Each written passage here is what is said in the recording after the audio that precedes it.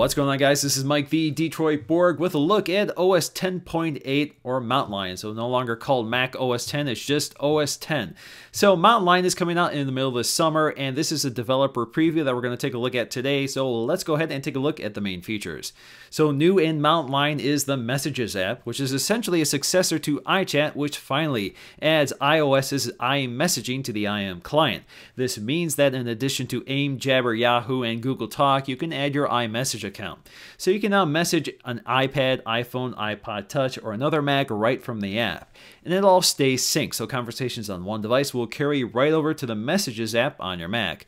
You can also add photos or video to your messages simply by dragging and dropping them from your computer. Now, this only works with verified iMessage email addresses or phone numbers, so you can't text message everybody unless they are using iMessage on their iOS 5 device or Mac. And just like the iMessaging app, you can see if they are writing back or if a message has been delivered. And finally, you can launch a FaceTime conversation right from the app. Reminders also comes over from iOS. This means that reminders will now stay synced with your Mac as well as iOS. So from the Mac, I can add a to-do list item and it will appear nearly instantaneously on my iPhone or iPad. If I check off the item as it's completed, it will now appear on both devices under the Completed tab. You can also modify reminders by tapping the eye icon or navigate your reminders in a calendar view. Notes is another iOS app to make it to the Mac, but with OS X, you can add photos by dragging and dropping them from the desktop. You can also pin individual notes to your desktop like a post-it note just by double-clicking on the item. And of course, your notes will stay synced across all devices while you're logged into your iCloud account. So you can add notes or make changes on any device, and the changes will propagate to everything. Notification Center brings iOS's notification aggregator onto the Mac and is my favorite new feature of Mountain Lion. Just like with iOS, notifications from all apps are aggregated into a list which you can bring up and hide with a swipe. In the Mac's case, swiping 2 fingers across the trackpad will bring up the list, or you can tap the notifications icon in the upper right corner.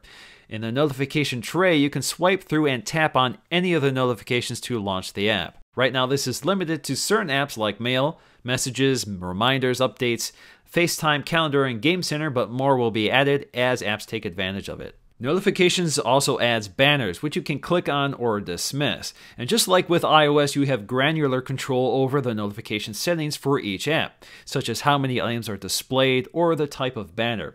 In this case, I can choose none, banner, which will briefly flash the notice and then automatically disappear, or an alert, which will stay on the screen until I open it or dismiss it.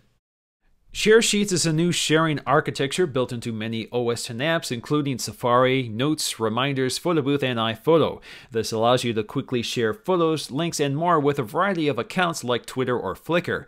To add these accounts, all you have to do is go to Settings, go to your Mail, Contacts, and Calendars, and from there you can now add a variety of accounts such as Twitter, Flickr, Vimeo, and AOL.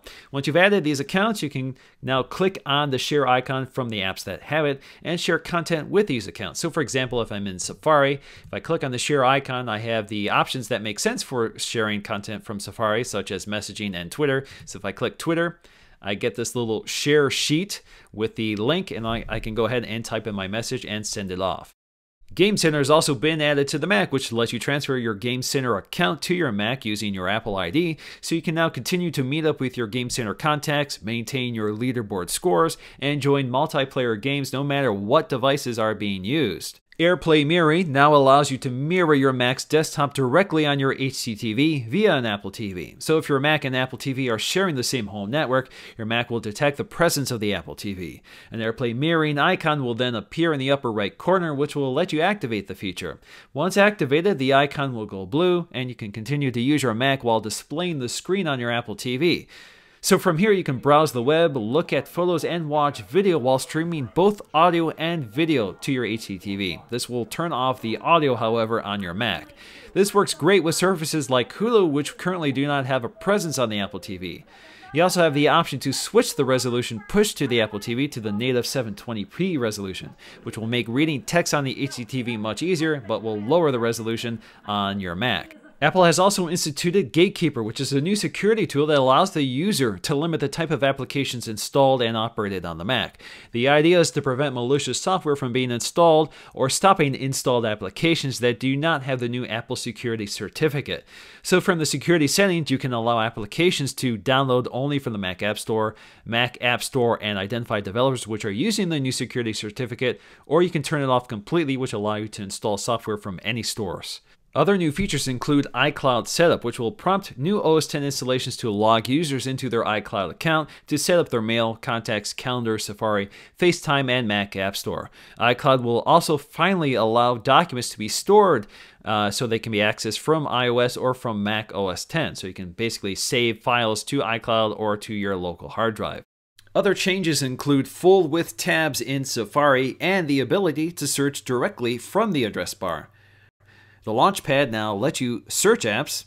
The Widgets interface has been updated and can now be organized into folders just like apps. OS X updates are now managed through the Mac App Store, so launching updates launches the App Store. AirPlay devices can now be selected from the audio output options. Address Book and iCal have been renamed to Contacts and Calendar. And last but not least, we get some new screensavers and a new default wallpaper.